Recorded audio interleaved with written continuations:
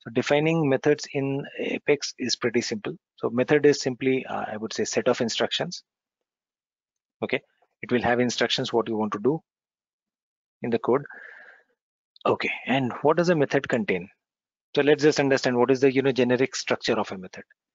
So method structure, basically, ideally a method should have a name. You'll have to give a name to the method.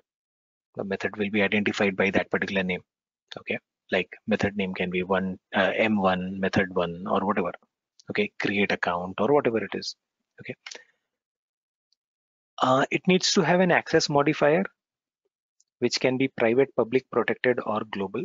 So what is an access modifier? Access modifier is something which would define where or from where the method is accessible.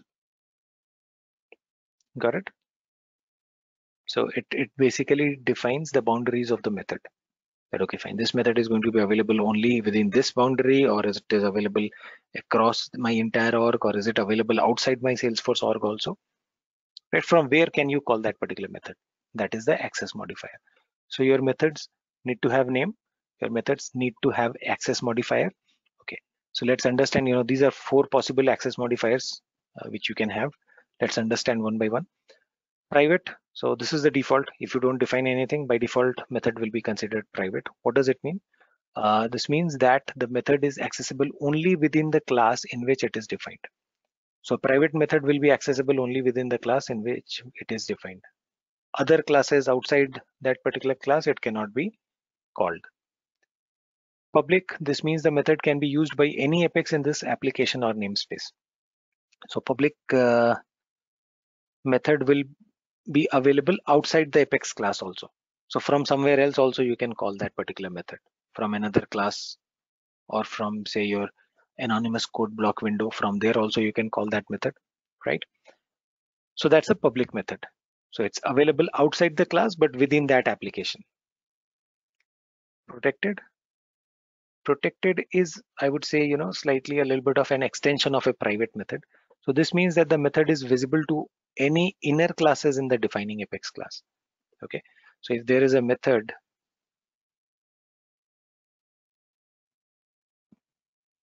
say this is a class and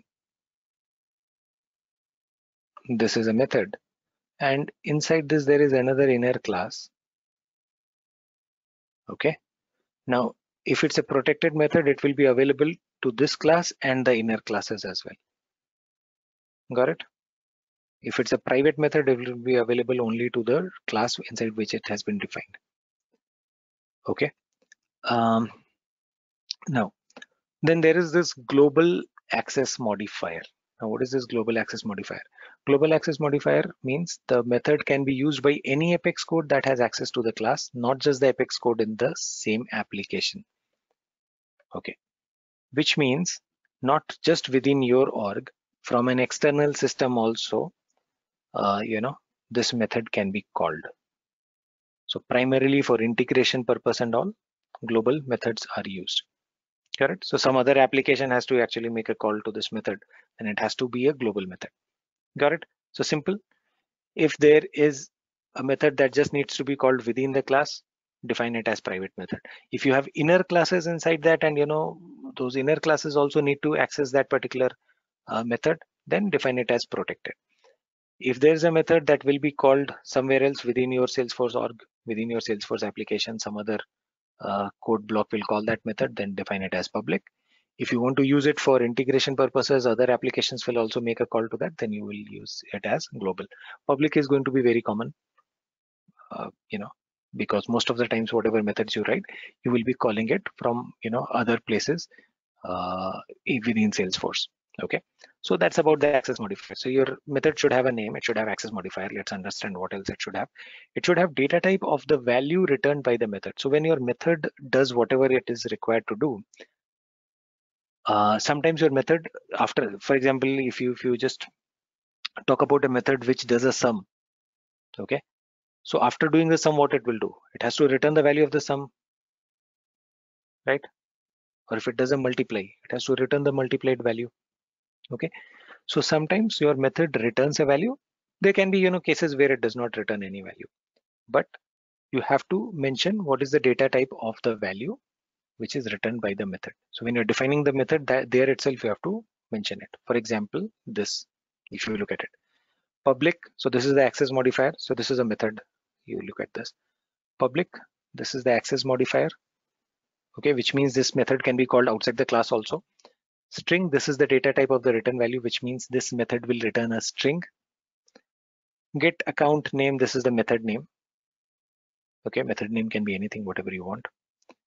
And these brackets are basically for you to put any parameters for this particular method, and then within the brackets you will have the code block. Okay. Okay, there can be methods which do not return any value. As I said, there can be method which do not return anything. In case your method does not return anything, you have to define the method as void method. So let's say there is a method which creates an account and does not return anything. You would say public void. So void means it does not return anything. Okay, so that is the thing. Input parameters, if there are no input parameters, okay, so in case there are input parameters that you want to supply to your method which need to be used for your method, you can define those. In case there are no input parameters, you just still need to define these brackets, use a set of empty parentheses. So this needs to be defined. Okay, input parameters go inside this. Even if you do not have input parameters, you at least have to define this, okay, while defining a method. And finally, the body of the method, the actual code within these braces. Yes, that's something which is required. All right, so this is what your method should ideally have. Okay, now if I have to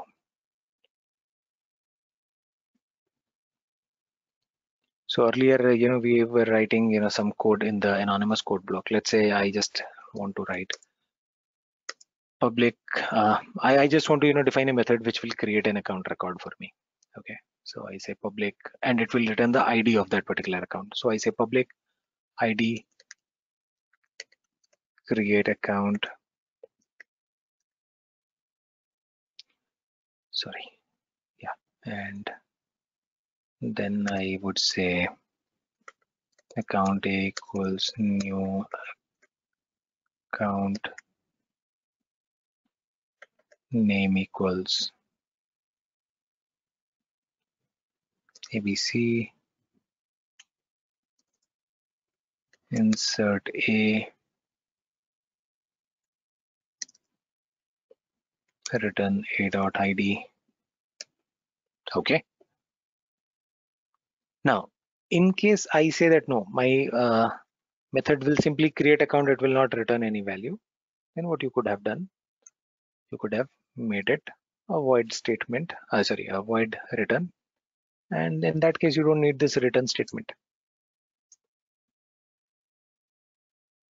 Yeah, so then it will only do this. Okay, and if it has to return something, then you should have a return statement at the end.